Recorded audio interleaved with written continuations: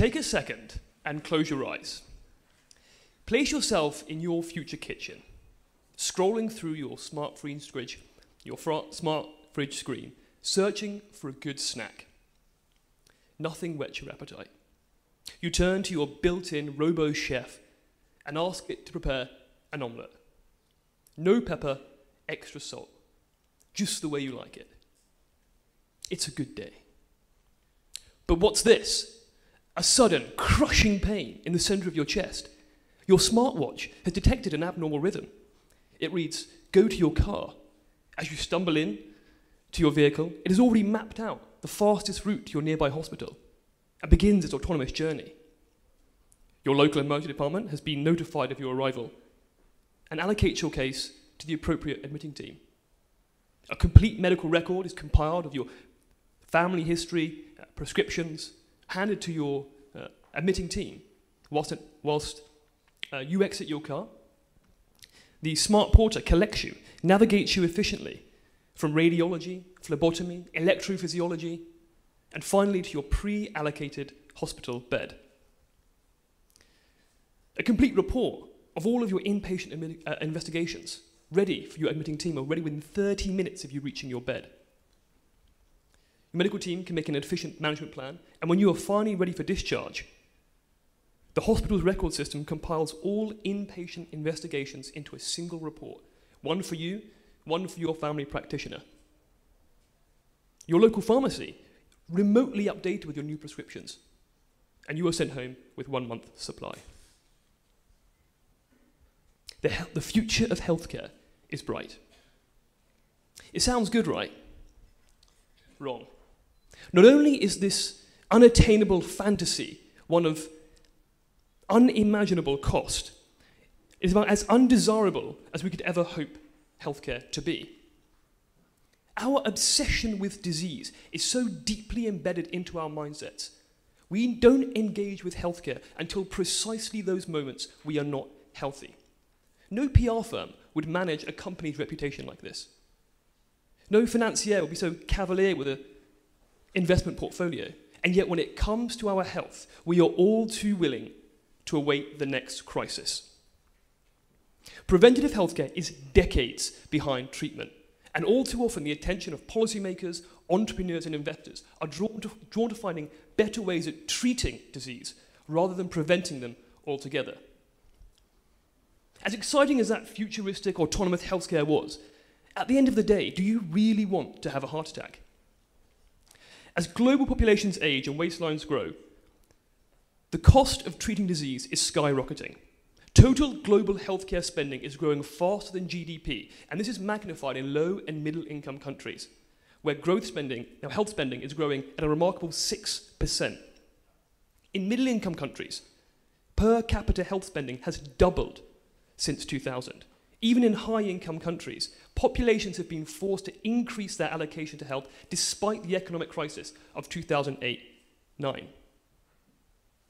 The latest data from 2016 shows that as a population, as a global population, we spend an eye-watering $7.5 trillion on healthcare.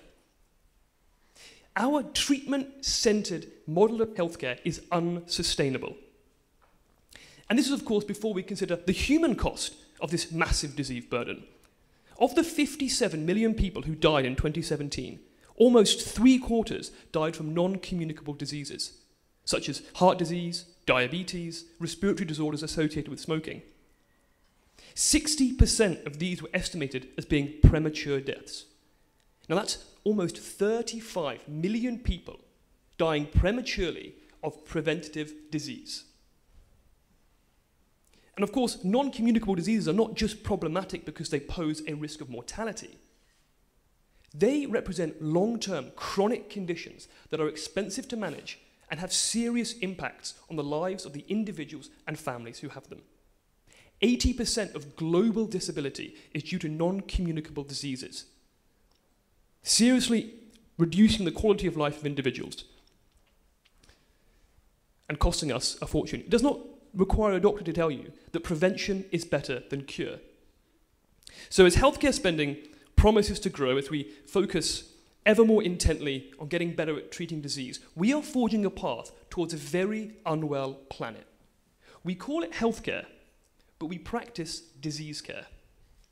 So how did we get here? To answer that question, we need to go back to the year 400 BC and visit a man called Hippocrates.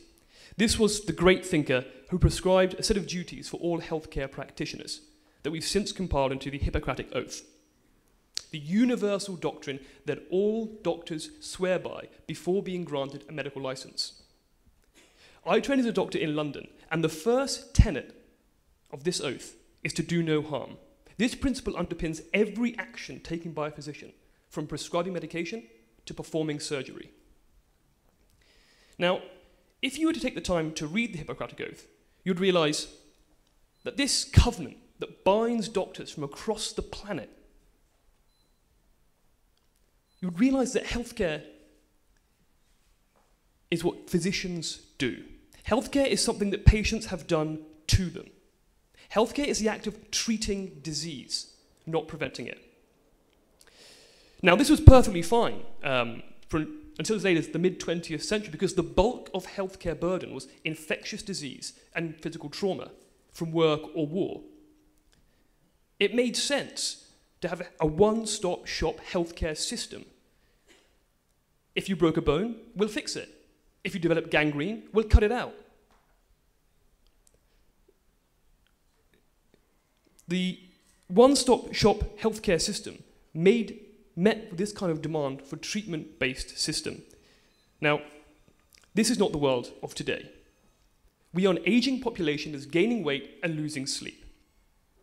The chronic long-term conditions that plague the modern world cannot be solved with this one-stop shop effort. Cure. The word cure has long since left the vocabulary of the medical profession. You'll hear words like disease management and symptom control. Healthcare has become truly unsustainable, and the models we use at the moment cannot fit with the chronic problems we have today. But is there another way? Are we able to change the direction of healthcare and design a different future? One where healthy people have the power to remain healthy instead of succumbing to the inevitability of illness. Could we prevent disease? I used to work in an acute medical unit in London, and one of the most frustrating challenges I faced was the sheer predictability of preventable diseases. Take, for example, heart failure. This is a condition where fluid accumulates in the lungs. Now, you can track this fluid accumulation by weighing yourself every day. If your weight suddenly increases, it means that you're accumulating fluid, and the heart failure is getting worse. Now, at this point, you can go and see your primary care practitioner for a consultation. They can titrate your medications, your condition can be brought back under control, and you can go about your daily life. Nonetheless, every day as I would head into work, I could almost guarantee at least one person will come in with such severe fluid overload that they would require not only an admission, but they would undergo further permanent heart damage. Now, in the United States, the average cost for a heart failure admission is $14,000.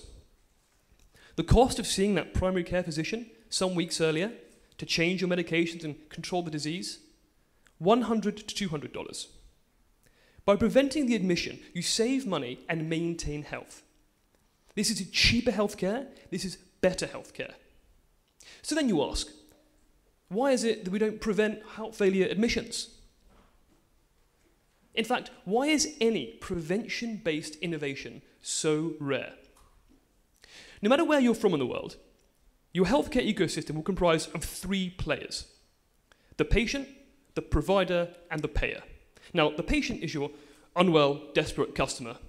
The provider is the hospital or clinic, and the payer is an insurance firm or the state or some combination of both.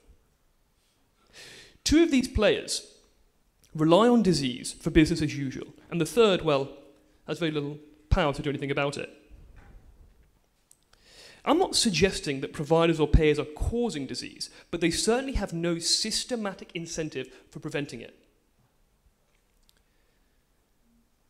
To build a world that is sustainable, we need to rebalance this monopoly. And we need to give power to patients to take control of their own health.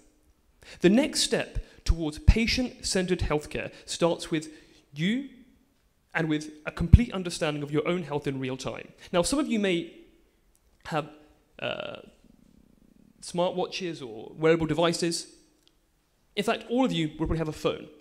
And you have a think for a second why it is that you can tell me with a few taps on your phone in great technical detail the condition of, say, your stock portfolio, but you can give me no quantifiable metrics by which you can quantify your health. Very few people can speak to the health of their liver, the function of their heart, the degree to which arteries in your legs are blocked. The bridge between today and preventative healthcare is your data. As I said, some of you may be wearing smartwatches, detecting your heart rate and maybe even your temperature. But this is just the tip of the iceberg. What if your mattress quantified the quality of your sleep? What if your toilet analysed your urine for glucose to detect diabetes? What if your mirror assessed your mood? All this data, contextualised and available at your fingertips, for you to share and use at your discretion. Show your doctor. Donate to research projects and innovation ideas you believe in and care about. Powerful predictive modelling tools are available today. And with modern machine learning, we can build a future that doesn't just detect disease, but predicts it. We could know when to go to healthcare systems long before we become unwell. We could prevent disease. I want to tell you a news story. Close your eyes and take yourself back to your future kitchen. Your toaster is reading you the morning news as you scroll through your dining table menu looking for some breakfast. You take a deep breath.